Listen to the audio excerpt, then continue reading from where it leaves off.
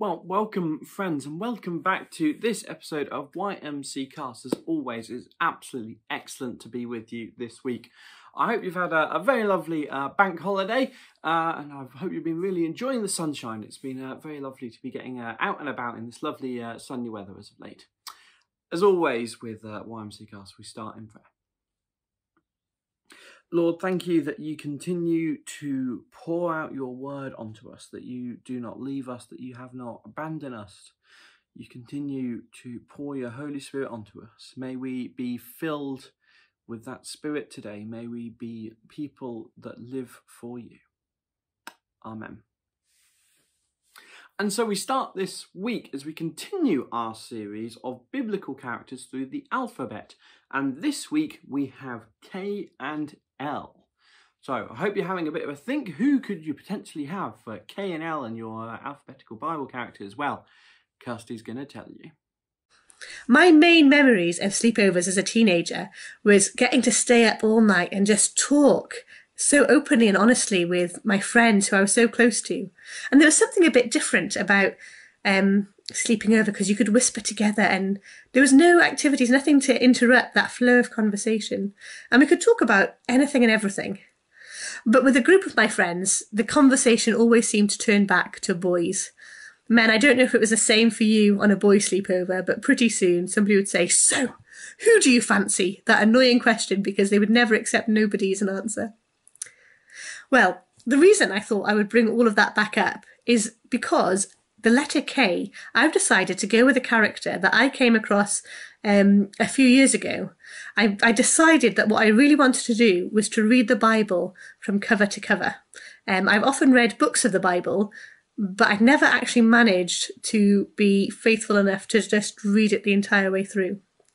Well, I started off really well and I got as far as Genesis chapter 25, and that's when it all fell apart. Because if you haven't read it, I have got some gossip for you. Abraham got married again. Nobody ever taught me that. That was not in any of my Sunday school lessons. And I don't think I ever remember hearing a sermon on this random lady that Abraham had married again. So just to make sure everybody's on the same page, Abraham is the man right at the beginning of the Old Testament, really, who God makes a covenant with and says to him, "Look, I'll be your God, you'll be my people. I have got an inheritance for you. Just obey my laws, circumcise your children, follow me, and I will be with you." And God makes lots of promises about being with him on earth and then in heaven later on. And Abraham and God are pretty close.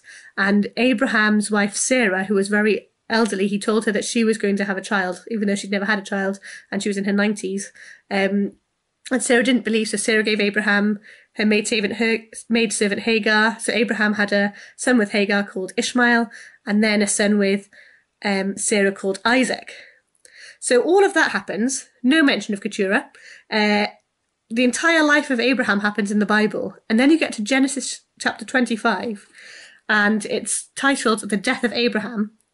And it starts, Abraham had taken another wife whose name was Keturah. I mean, that is a massive bombshell just to drop at the end of Abraham's life. And it turns out that she had 6 sons with Abraham, Zimran, Jokshan, Medan, Midian, Ishbak, and Shua. So obviously you've got the Medes and the Midianites later on, who the Israelites are always fighting with. And, this is where it all started. It turns out that only Isaac and Ishmael were really in charge of the funeral. And there's only one other place in the whole Bible where Keturah is even mentioned, and that is in 1 Chronicles 1.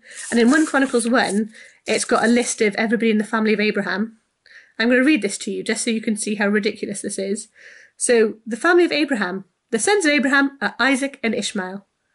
Then it goes on, the descendants of Hagar, and then descendants of Keturah. The sons born to Keturah, Abraham's concubine. And the list of Keturah's sons are not listed as the sons of Abraham, despite the fact that she was Abraham's concubine and bore him these sons. I think that seems really unfair, to be honest. So why on earth have I chosen to talk to you about this random lady Keturah? Well, it occurred to me that There are quite a few members in our congregations and in our communities and in our schools, and there's quite a few people around us whose family life doesn't fit the traditional Christian family life, who maybe have had multiple marriages, who've maybe had children outside of marriage, who maybe have a family situation that isn't easily labelled. And sometimes that is the biggest thing we see in a person's life. It's the thing that we draw the most attention to.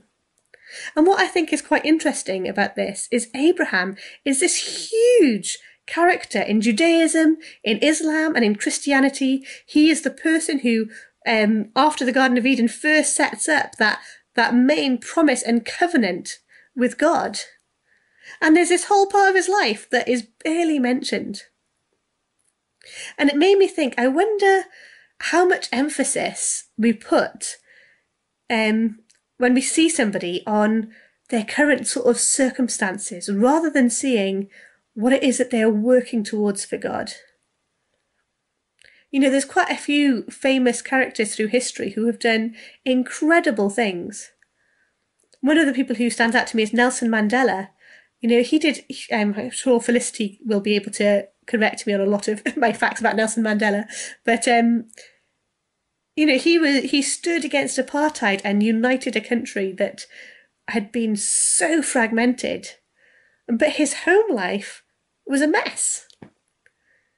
And I wonder if we judge each other more on the home life aspects, the bits that we don't get quite right, and sometimes it means that we don't see the power of God working in that person in the faces of really big injustice or oppression or a love for other people that shines through those circumstances.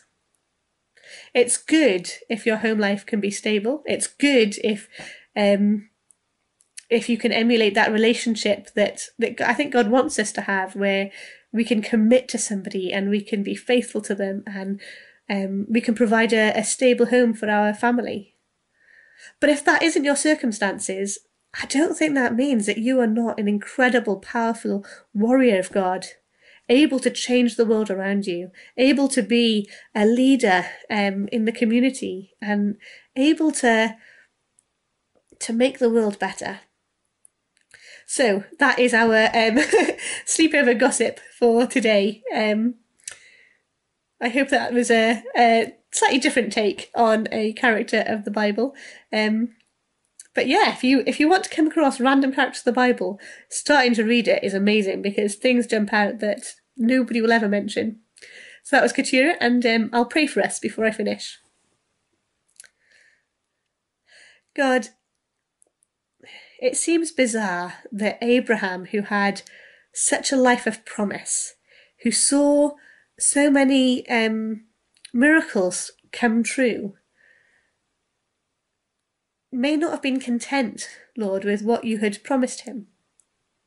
And it seems unfair for Keturah, wife of such a powerful man, to be almost forgotten, denoted as a concubine, and not given much importance. Lord, I pray for the people in our congregation who are in broken relationships. I pray for the hurt and the pain that comes from those relationships, Lord, that you would heal that pain, heal that hurt. And for those people in relationships that they need to get out of, we just pray that they would have the courage to do it.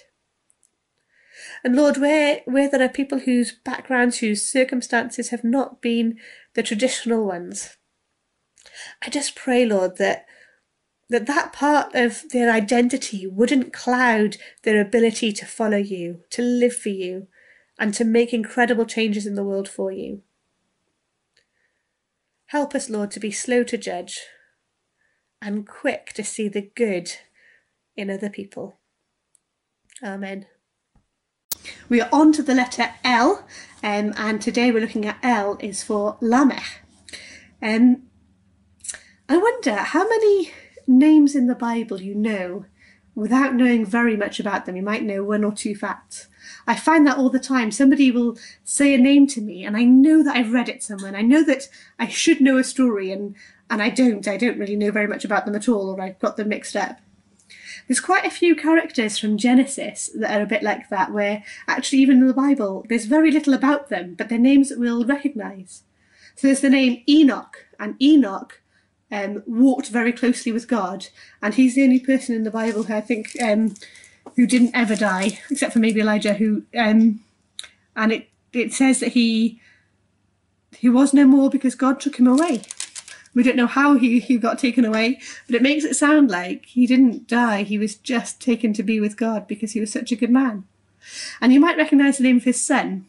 The Enoch's son's name is Methuselah, and Methuselah lived 969 years, and he's known as the longest lived person in the Bible. Well, Methuselah had a son, and Methuselah's son is Lamech. And there's only one fact that we really know about Lamech, and that is the name of his son, which is Noah, as of Noah's Ark. So the only thing we really know about Lamech is he had a son called Noah, and he hoped that he would be a comfort in the labour and painful toil of working in the land that was cursed by God, having come out of the Garden of Eden. Of course, we know a lot more about Noah, which is why we probably don't ever hear anybody talk about Lamech at all. The only reason I've chosen Lamech is because I knew a father called Lamech in Malawi. Lamech and his wife Zioni are lovely people. They he was a pastor in a village down in Nsanje in South Malawi, in one of the poorest areas of the country. And I didn't know him at that point, but I've heard stories about him, and it seems that he was a man of incredible compassion and love for the people around him.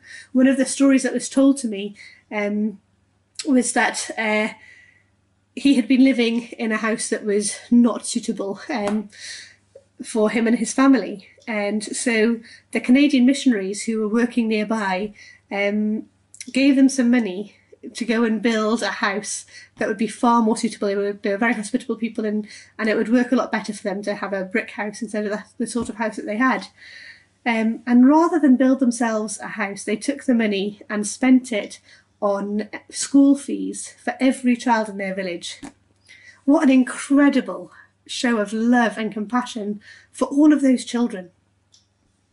I knew Lamech because he and his wife moved into the children's homes, the Irish children's homes in Malawi, and what they have is homes where a couple look after maybe up to 12 children in a house, and a couple have all boys, and opposite is a house for girls with just a single mum in case the girls have suffered from abuse. So they've got a father figure who's connected to the house, but they're safe. And Lamech and Zioni moved they took their family out of their village, out of what they knew, and they committed to be parents to these children who were brought by the social services. The National Social Services found children who maybe had lost their parents, or maybe were just suffering from abuse, or weren't getting the care they needed. And they were brought, and Lamech and Zioni have been there ever since, parenting these children. Now, I was told which children were Lamech and Zioni's, and they stood out because they were incredibly intelligent. But actually, it would be hard-pressed if you weren't helping in the school to know who was and who wasn't their biological child. Because the care and the love that was shown to these children by Lamech and Zioni was incredible. You know, they were committed to them, not just on a rota basis or for a short time. They were committed to them for the entirety of their lives, for as long as they needed them. Lamech and Zioni were committed to being their parents. And it made me think about the importance of parenting. Now, in the Bible, I don't know what sort of parent Lamech was. I don't know whether he had that same heart of compassion and love and faithfulness that my friend Lamech has. But it sounds like he probably did, because you look at the fruit. You know, Lamech and Zioni are going to spend their lives in a small rural part of Malawi. They're both very intelligent people and probably could have got jobs in the city and made more money and lived a more comfortable life. but actually they're spending their time investing and inspiring these children that they've taken on board in order to give them an opportunity.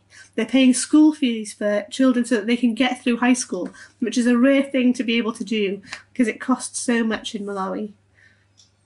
They are making sacrifices to help the next generation. Lamech in the Bible, his son Noah, as we know the story, was the only person who trusted God when God said a flood is coming, the only person willing to put it all on the line, to cut down that wood and make that boat and gather the animals and put his family on that boat in order to trust in God. And I wonder how much of that was down to the information and the faith that he witnessed in his dad. And it makes me wonder, what effect can I have on others? I wonder what people see when they see my life. Whether it's one that inspires people to trust God, whether I'll have make any real difference in the next generation. I hope so. I hope I do too, as you're employing me to be your family's worker.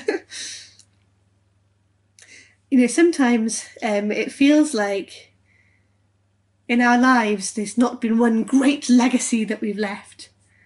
But the legacies that we've left in the people around us can be huge, and we might not get to see them at effect, and we might never see the full fruits of what has happened. But if we are faithful to God and we live the way that he wants us to, showing love to each other, being faithful to each other, showing compassion for others, I believe that has an effect, and I believe that does sort of change the world for the next generation. So although there's not very much information about Lamech in the Bible, he's still somebody that inspires me, but mainly through my friend Lamech, to think about what I'm leaving, what my legacy is going to be for the next generation. Let's pray. Lord, thank you that each generation doesn't have to start totally afresh, building up a knowledge of who you are and how to live. Thank you that we can communicate and share our experiences and share our knowledge of you. Lord, I just want to pray for the families and friends that are represented by each one of us. Lord, I pray for our relationship with them, that each of us would be a positive influence and a positive witness in their lives. And I pray that you would grow those seeds of faith and love that have been sown. And we take this moment, Lord, to thank you for those who've come before us, for the teaching that we've received, for the love that we've received and the help that we've received. And we thank you most that you are a good Father, that your influence, Lord, is beyond all else, that you are with us every day, helping us as we try to live for you. Amen. Thank you very much, Kirsty, for that. It's always exciting to be able to hear and listen about Bible characters that perhaps we may not have come across before. And so we're sticking with the Bible, and the first in a very mini series for us on YMCast, looking at 3 particular books in the Bible that perhaps we may not delve into very much, that we may not very much know an awful lot about. So we're going to first learn about the book of Proverbs. There are 3 books in the Bible that have come to be called the wisdom literature: Proverbs, Ecclesiastes, and Job. And all of these books are addressing the same set of questions. What kind of world are we living in? And what does it look like to live well in this world? So, how to be good at life. Yeah. So each of these books tackles these questions from a unique perspective, and it's important to understand all of them to get a fully biblical perspective on the good life. So as a thought experiment, you could actually imagine each of these books as a person. So Proverbs would be like this brilliant young teacher, and Ecclesiastes the sharp middle-aged critic, and Job would be this weathered old man who's seen a lot in his day. We're going to start by meeting the book of Proverbs, the brilliant young teacher. And she's not just smart, she's smart about everything: work, relationships, sex, spirituality. She has incredible insights, things you wouldn't see on your own. Yeah, she would be the perfect friend to have around when you need really specific advice. So what makes her so smart? Well, Proverbs can see things that most people don't see. She believes that there's an invisible creative force in the universe that can guide people in how they should live. And you can't see it, just like you can't see gravity, but it affects everything that we do. So what's this force? Well, in Hebrew, it's called chokhmah, and it usually gets translated into English as wisdom. It's an attribute of God that God used to create the world. And chokhmah has been woven into the fabric of things and how they work. So wherever people are making good or just or wise decisions, they're tapping into chokhmah. And whenever someone's making a bad decision, they're working against chokhmah. Right, or as it says in Proverbs chapter 1, the waywardness of fools will destroy them, but the one who listens to wisdom lives in security. So it's like a moral law of the universe. Yeah, it's a cause-effect pattern, and no one can escape it. And Proverbs personifies all of this as a woman. Yeah, Lady Wisdom. Right, and she roams around the earth, calling out, making herself available to anyone who's willing to listen to her and to learn. Which leads to the second thing Proverbs believes, that anyone can access and interact with wisdom and use it to make a beautiful life for yourself or for others. You can create with it like a designer. Yes, in fact, chokhmah in Hebrew isn't simply intellectual knowledge. The word is also used to describe a skilled artisan who excels at their craft, like woodworking or stonemasonry. So you show you possess chokhmah when you put it to work and develop the skill of making a good life. Okay, that makes sense. So let's do this. Let's go find some wisdom. But before you do, Proverbs has one more really important thing to consider. Chokhmah isn't some impersonal force. It's an attribute of God himself.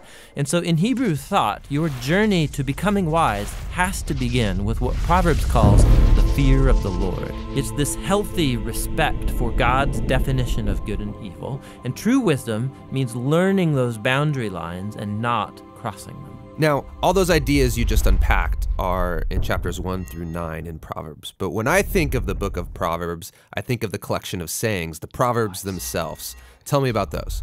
Yeah, those are what you find in chapters 10 on to the end of the book. It's a collection of hundreds and hundreds of proverbs about any and all aspects of life. And chokhmah gets applied to them, resulting in this wise guidance to help you find a path towards success, and no matter what you do. If I design my life with these sayings, life is going to be good. Yeah, or as Proverbs puts it, it'll give health to your bones, prosperity, a long, rich life. Which is a really big claim. But you can see how it's often the case. Wise people, they tend to do better. Things usually work out well for them in life. And so that is the promise and the wisdom of the book of Proverbs. The book of Proverbs is really beautiful, but if we take a step back, some people would argue it's a little too simplistic, because sometimes horrible things happen to really wise people, and sometimes foolish people get rewarded. It doesn't always work the way we think it should work. That's right, which is why we need to go and listen to our next wise friend, Ecclesiastes the critic, because he's wrestled with that very problem, and he's going to push us further in our journey to find the good life. Hey you guys, thank you for watching the Bible Project. You can find a lot more videos like this one on our YouTube channel. We believe the Bible is a unified story. It all leads to Jesus and has profound wisdom for the modern world. So we're making videos about key themes that run throughout the whole storyline of the Bible. We also make videos that unpack different books of the Bible, looking at its literary structure, the themes of that book, kind of like the one you just watched on Proverbs.